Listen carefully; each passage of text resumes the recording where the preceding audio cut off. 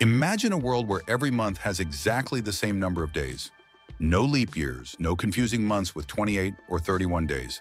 Sounds like science fiction, right? But it's not. It's the 13-month calendar.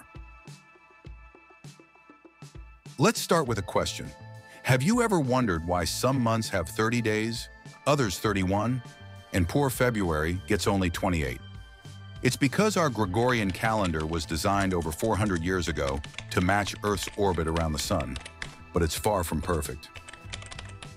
Enter the 13-month calendar, a revolutionary idea where each month is 28 days long.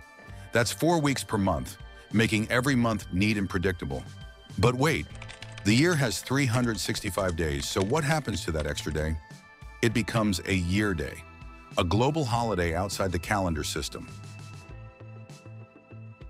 Now comes the fun part, naming the 13th month.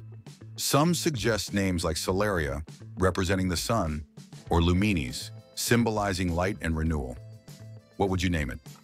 Let us know in the comments. You might ask, why change the calendar at all? A 13-month system simplifies business operations, payroll schedules, and even birthdays. Imagine knowing the exact day of the week for any date, forever. It's not just about convenience, it's about clarity and consistency. Of course, not everyone is on board. Critics argue it could disrupt traditions, historical records, and even religious holidays. But remember, the Gregorian calendar itself was once controversial when it replaced the Julian calendar.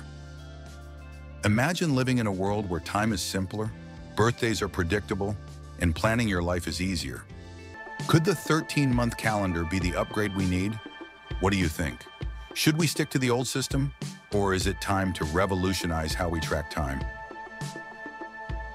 Hit the like button if you found this concept fascinating, and don't forget to subscribe for more thought-provoking ideas.